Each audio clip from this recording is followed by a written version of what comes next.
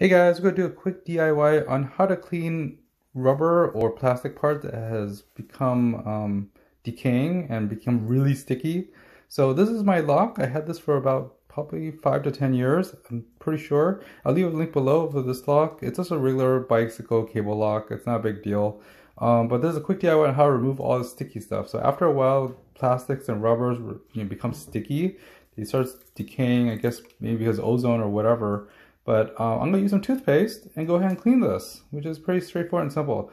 You don't need any expensive tools here. All you need is a rag and some toothpaste. I put some tissue paper on it because I went on a bike trip today and I didn't want it to stick to my clothing or anything, but it's still very gummy, very sticky. So got some toothpaste. This is just the dollar store toothpaste. You know, I don't really buy expensive toothpaste. I just buy this dollar store toothpaste.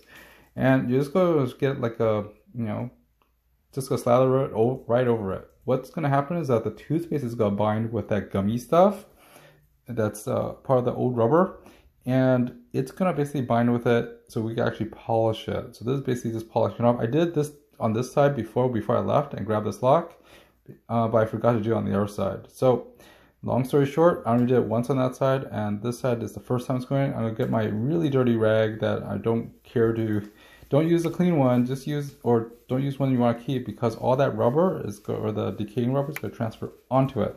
You're just going to go ahead and twist and clean it like this, and I just keep on rubbing it until most of it transfers from the toothpaste onto the rag. So there you go. That's pretty much it. One go around and you still feel a little bit stickiness on there, but most of the gunk is off because your terry cloth picked up most of it.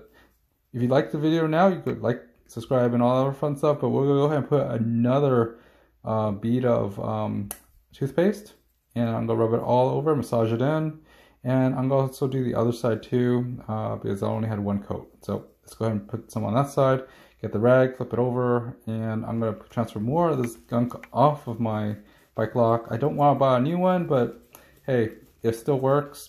If you want to buy one, yeah, I have a link below. Of course, I also have toothpaste, but I wouldn't spend a lot of money on that toothpaste just to do this. Just buy any old toothpaste in the household will work. Go ahead and rub that stuff right off that onto the terry cloth, and that should be fine, or the rag. Then just do a quick rinse in case you don't want it smelling like mint or anything else. But that's really about it. I'm just rubbing off any other stuff and making it look clean, and just giving this thing a quick put some dishwashing liquid here that's foamed. Scrub, scrub, scrub. It's really, pretty much it's a rag. You're not going to be able to use this for other things other than cleaning now, because you have that rubber gunk stuck on it. But that's really about it. I'm cleaning up right now, but yeah, use this. I cut up little pieces of rag so I can use this just for this purpose. Old socks, whatever, as long as it's rough enough and coarse enough to actually transfer the stuff. So it's now super smooth, and that's good. That's really about it, guys. For more tips and tricks and stuff on bikes or helpful hints and stuff like that, please subscribe to this channel. Hit the bell button for more notifications, as well as leave some comments below if this helped or worked or anything else like that. I'm glad to do this. Again, it's only $1. This is $1 toothpaste. You got it from a dollar store or 99-cent store. No big deal, but it beats buying an $15 lock or whatever else like that. Just it's money. Anywho, that's really about it. That's how you fix it. Good. Give me a like if you want. Put some comments below.